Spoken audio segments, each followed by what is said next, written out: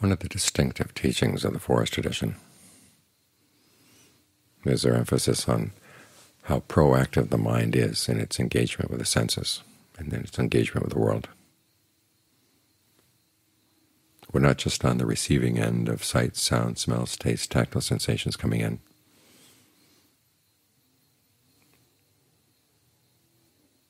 We don't simply respond to the stimulus of other people's actions.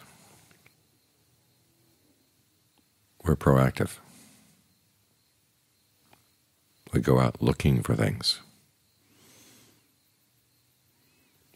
This is in line with the Buddhist teachings on intention. Our experience of the present moment is made up of things we have done from the past, results of past actions, but also our current intentions and the results of our current intentions. And when you look at the way he lines things up in dependent co-arising, our intentions come first.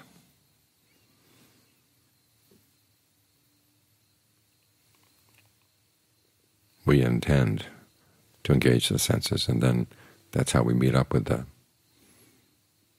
sensory material that's coming in.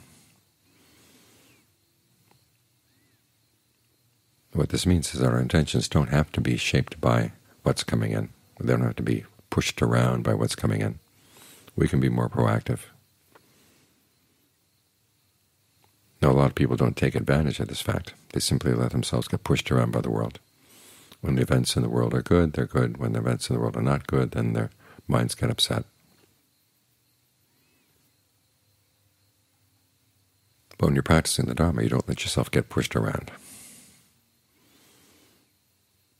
You set your mind on a goal, true happiness. And you want that intention, you want that resolve to stay in place.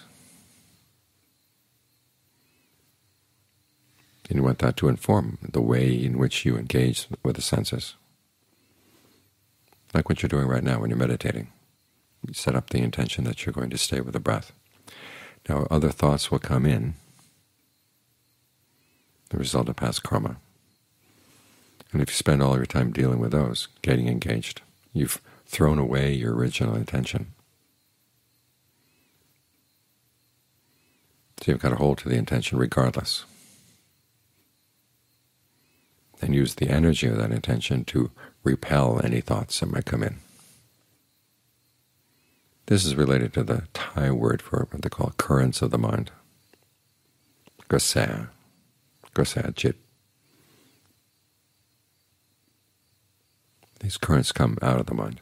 And John Lee has a long explanation in Frames of Reference, how these are related to the effluence. But they're also related to the path. That's what we try to take advantage of. Now these currents can be experienced in two ways. One is how you experience the currents of your mind. The mind flows out to its objects. And you have to ask yourself, what kind of energy is flowing out?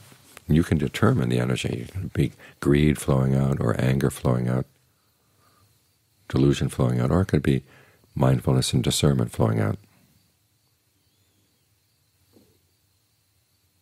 That's the choice you can make. It can be compassion flowing out, goodwill flowing out, equanimity. Again, that's your choice.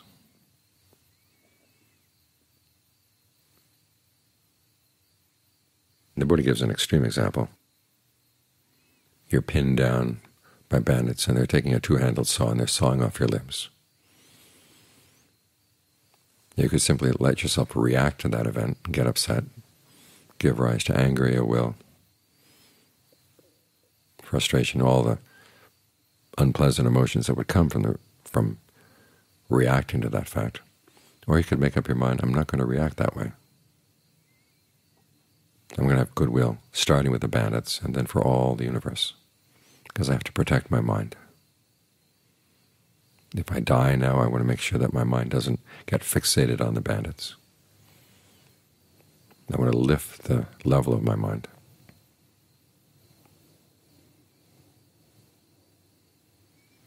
And in lifting the level of your mind, you're improving the quality of that current that comes out of the mind. And it so happens that current leaves the body and goes to another body. You'll be going with good energy. You're protecting yourself. This relates to the other meaning of grasaya in Thai. They use it both for the current of water, but also for a signal that's sent out by a radio station. That's also called a grasaya. And it has an electromagnetic field. Other people will pick up on that current, that signal, if their radios are tuned in.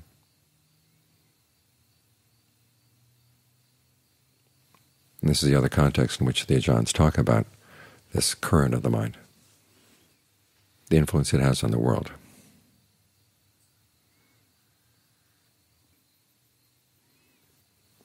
As you're sitting here meditating, you find yourself involved in thoughts of anger. You can ask yourself, okay, what kind of message, what kind of signal am I sending out into the world? We look all around us, and the signals that are being sent right now are pretty extreme, pretty negative. And do you want to add to that negativity, or do you want to send something positive out? And you may say, well, the negativity out there is so overwhelming. Well, that's no reason for letting it invade your mind, or for thinking that the positive nature of your current of the mind doesn't accomplish anything. At the very least, it gives a protection. Think of that electromagnetic field. The more goodwill you radiate, the more protected you are. Think about the Buddha when those people tried to kill him. They felt the current of his goodwill, and they just couldn't bring themselves to do it.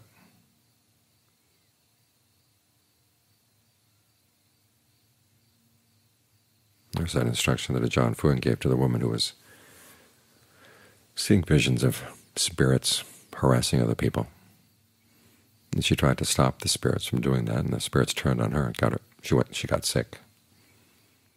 And he told her, you've got to protect yourself. One, fill your body with light if you can experience light. Fill it with breath energy if you can experience the breath energy. And then send thoughts of goodwill. That's your protection. Because there's this field that goes around goodwill. Some people are very sensitive. They can tell what kind of thoughts you're sending out. Others are not conscious of the fact, but they can pick up on the fact that something positive is coming from your direction.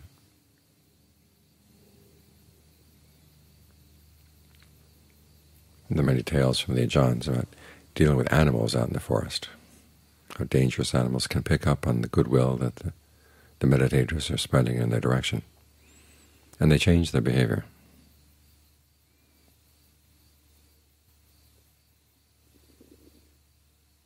And even if they don't change their behavior, the fact that you're sending out a good energy, that is a protection, because it goes along with your intentions. And your intentions are what shape your life. So you have to ask yourself, what kind of energy am I sending out? This is one of the reasons why, as meditators, we don't take in that much information from the world outside. We're going to spend more time focusing on what we're generating from within. We have this ability not to simply be reactive. We can respond. The Romantics used to talk about this, how the way the nervous system works is not simply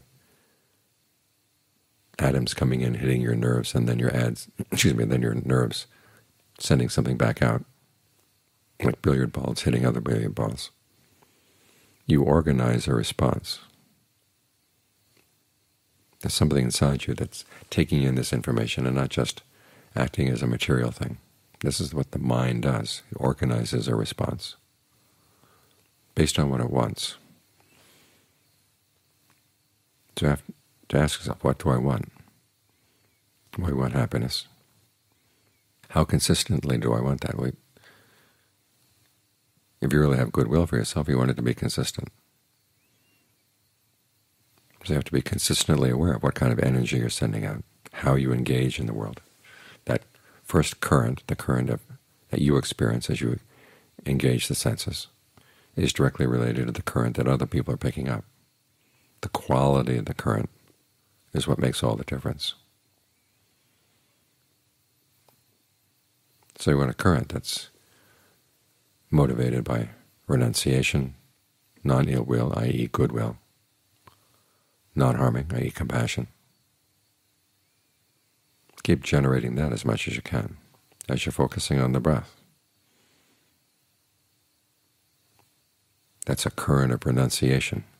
In other words, you're saying, I don't want to get involved in sensual pleasures, sensual thoughts. I want to get involved with the happiness of form, the body as you feel it from within. Try to keep that particular current as consistent as you can. Then the mind can't help but get into concentration.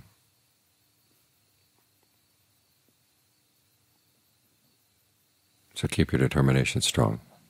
Keep the quality of your determination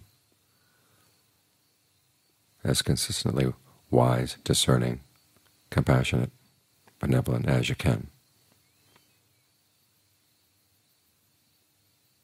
You protect yourself, you protect others. You provide a good energy inside. You realize that you have the resources within you not simply to be reactive, but you can provide a good energy inside. You can spread it around. It can be your gift to the world.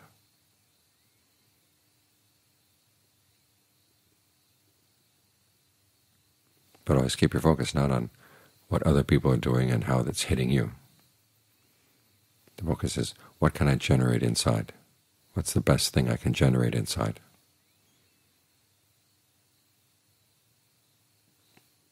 And then send that good current out in all directions.